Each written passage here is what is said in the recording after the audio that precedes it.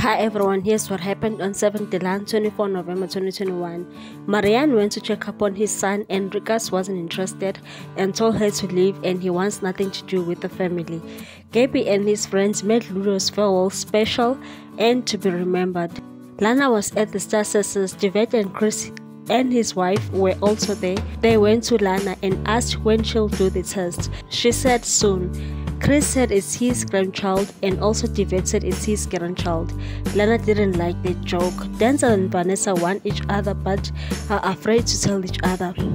Marco went to see Rikas and he could see he wasn't okay. He asked him what's wrong. Rikas didn't tell him. Marco said if he wants to vent, he knows where to find him.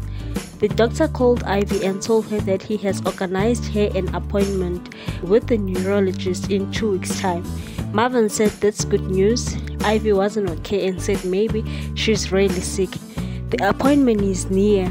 Vanessa decided to go and talk to Denzel and told him that they can't date. Bonita is like a sister to her. They always had a fight because of a man and she doesn't want that anymore. Denzel said what about him?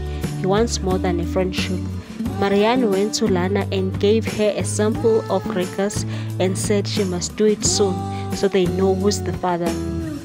Thank you so much for watching. Please do not forget to subscribe and hit that notification bell so that you can get more episodes on this channel.